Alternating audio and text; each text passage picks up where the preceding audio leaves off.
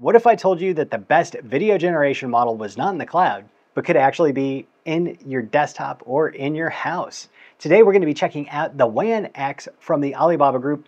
This is a image to video and also a text to video model. And we're actually going to run some prompts through it and just take a look at what the quality is. We'll check out some of the specs around the GPU usage, the amount of VRAM that is required for a certain amount of steps. And we're also going to look at that on, of course, the Quad 3090 rig. Now, this is the same rig that I was baseline testing the latest DeepSeek on and, strap on the GPUs, basically about $4,000 worth of GPUs at this point, and you've got yourself one hell of a machine. Of course, they run on things like 4090s also, and with two sizes, this actually promises to run on just a single GPU. And the best part is the Apache 2 license.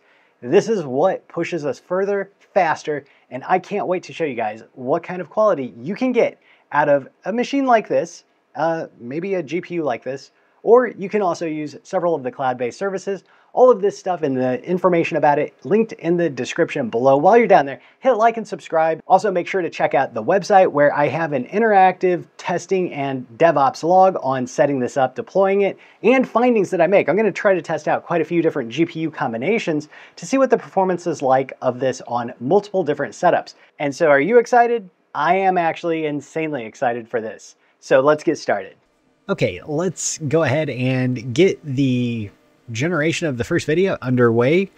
And the prompt is two anamorphic cats in comfy boxing gear and bright gloves fighting intensely on a spotlighted stage. And you can see that it kind of barfs out here a bunch of info, and there's a lot of additional things that you can set. However, I ran into quite a few problems trying to set some of these. So keep in mind that might be an issue you run into.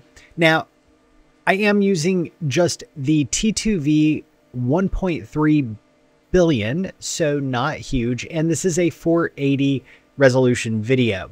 So there is another size, and that probably is going to provide you with much better results, I'm going to guess. And that is the 14B. Now, I don't have enough VRAM I don't think I have enough VRAM to do that effectively without offloading that model onto CPU. I might get around to trying that, but I think actually I'm just going to try to hook up more GPUs to the system over here. But that's going to mean I need to get some more power, and I do have a new power supply on the way that should allow me to extend out the power. Okay, we can see the generation starting here, so let's go back and check it out here. So it creates a pipeline. It pulls in some checkpoints, and then it starts generating the video from the model. It looks like it's running at about 9.5 or so seconds per iteration, and it's estimating somewhere about 8 minutes. This is not a huge amount of frames. I mean, we might get a 5-second video here. Sample FPS 16. There it is. Yeah, it's kind of off to the side. So there should be probably a Gradio coming out with this. There, I'm sure, will be a lot of additional ways that you can run this. Of course, you can check the links below for a lot of information about that. I'll just quickly walk you through GitHub that they have. This supports consumer grade GPUs. And in the 1.3B, you can generate a 5-second 480p video on a 4090. And it takes about 4 minutes on a 4090. And that is because a 4090 has better handling for the optimization than you get with a 3090. So, of course, when we were talking earlier about inference, not a huge difference between 3090 and 4090. However, when you start getting to certain tasks like RAG and generation of images, generation of video, there's where you start to see some pretty big differences.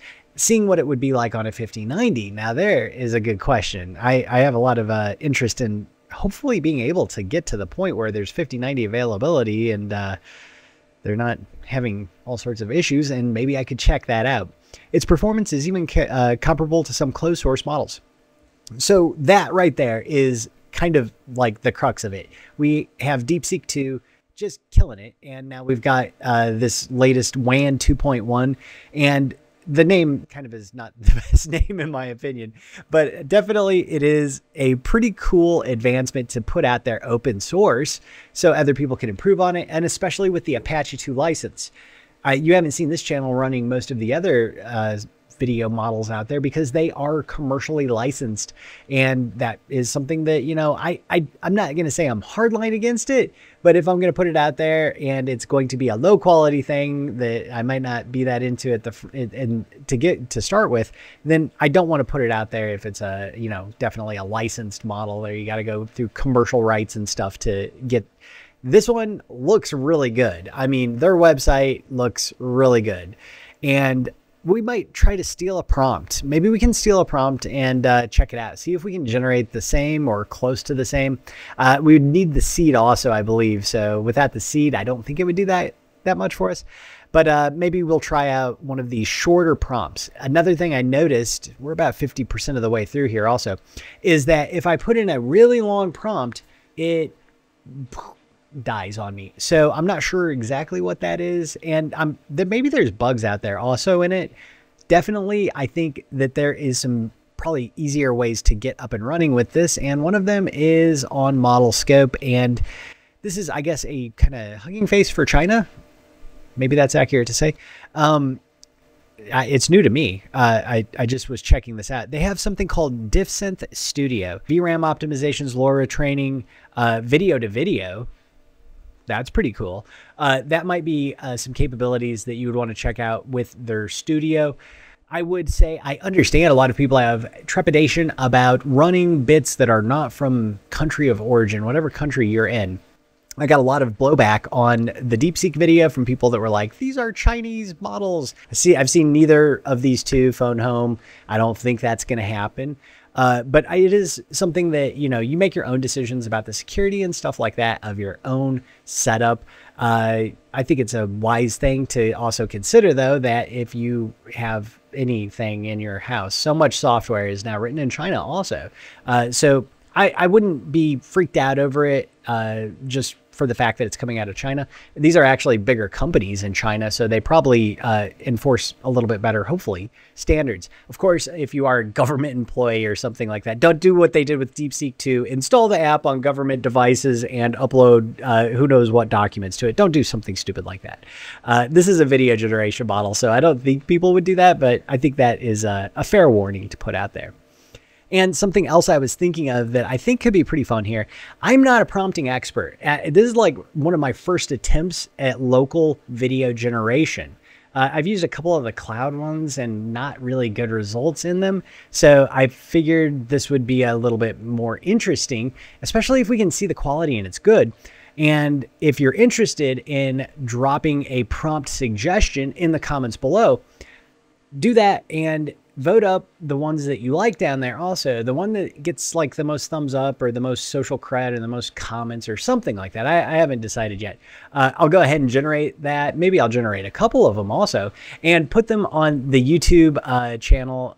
Just make sure you hit the like and subscribe. I'll do it as community posts, and that way you can actually see the video that you prompted. So of course, nothing crazy here, but you know, as long as it's safe for YouTube or, you know, kind of safe for YouTube, put it down there and we'll check it out. Yeah, so video generation definitely takes a lot of time. I do have the configuration working. Oh my gosh, so many things broke. To say it's been a little bit of a torchy disaster is understatement. All right, so let's pull this over to the desktop. Okay, there we go. And let's see what it looks like. Oh shit. Cats fighting. Not a stage so much, but I would say that they're fairly decent. You guys tell me what you think about that. I think they could have been better quality. Like, I really do think they could have been better quality. And they're definitely probably about this size in real life or in pixels. Let's see if we can get the media information here. I think I have to put this on repeat and then hit play, and then the media information should show.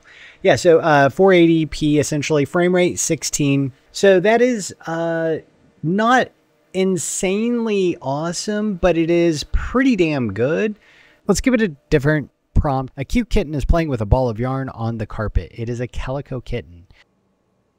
So the tongue definitely looks abnormally large to me. However, for a pretty small model, that might not be bad at all.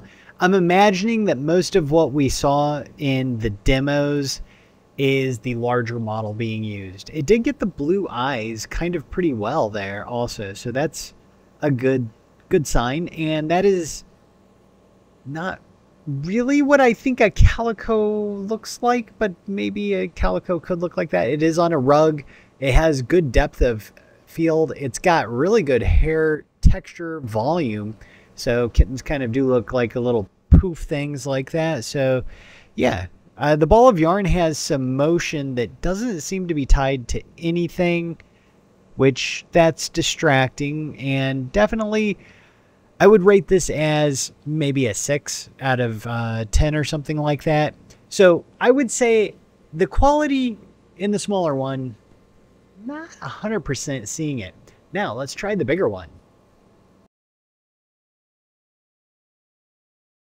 And so we tried to get it working with the 14B. I think I do need more GPUs. I don't know why the offload wasn't working for me. Didn't seem to be working for me there. But definitely it is mentioned in the context on their documentation of the smaller. Let's see if I can control F and find it again there. Yeah, the offload model is mentioned in the context of the single GPU inference. So I'm not sure if that is a error that I've got or where that error is coming from. But definitely something to keep in mind and check out a little bit more. It does look like if you want to go up to the 720p resolution, you do need to be able to run the 14B. So I will be doing some more work on this and figuring out whether or not we can get it there. Hopefully I can get it to this quality. I'm going to guess that this quality came from the much larger model. I guess that would probably be a good guess. Drop your comment. Let me know what you'd like to see me prompt.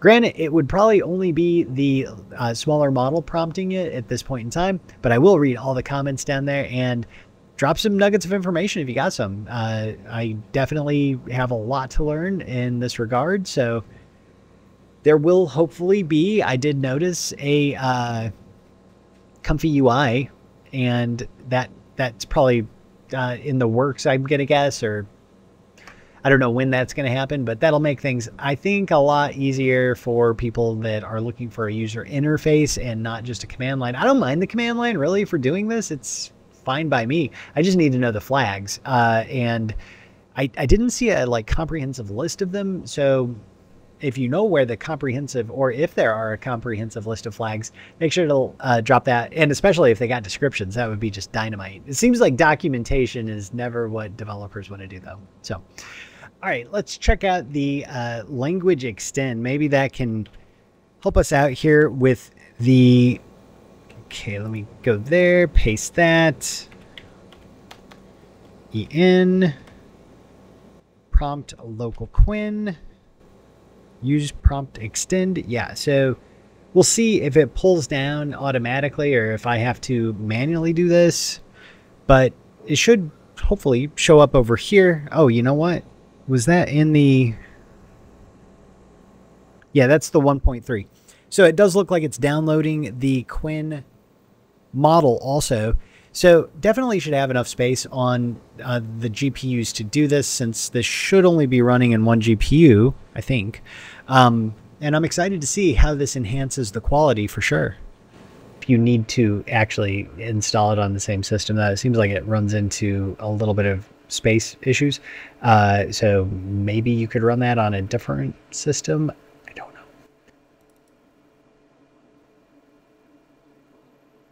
Whoa. Whoa.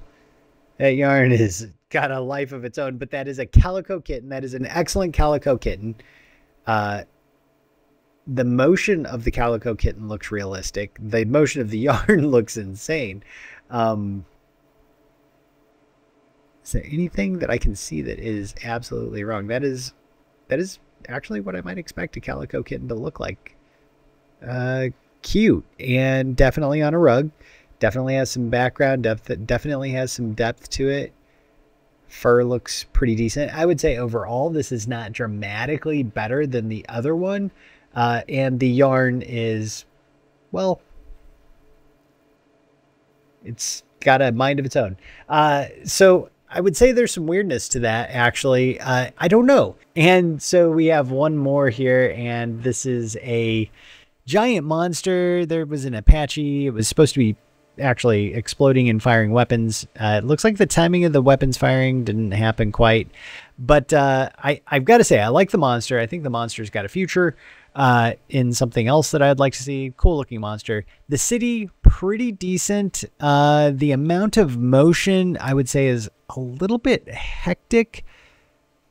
There are some good things, but there are some bad things about that helicopter. That is definitely not an Apache. I asked for an Apache shooting weapons at the monster, and that's not what we got.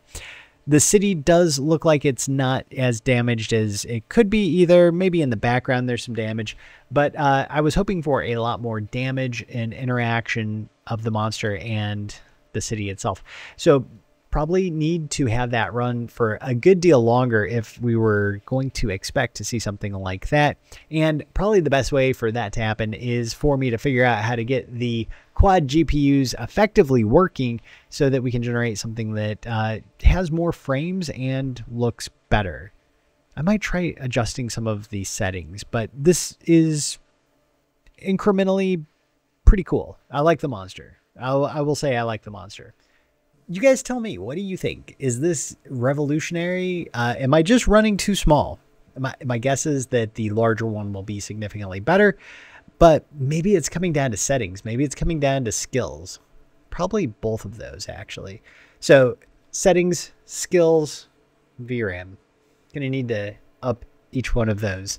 And I probably will do that over the next couple of days. So make sure you drop your comments. And like I said, if you've got a really good idea of a prompt you would like to see, drop it below, and I might just be able to get that put out there on YouTube for you. Everybody have a great rest of your day. And yeah, it's the morning here. So have a great rest of your day, literally, and I will see you next time.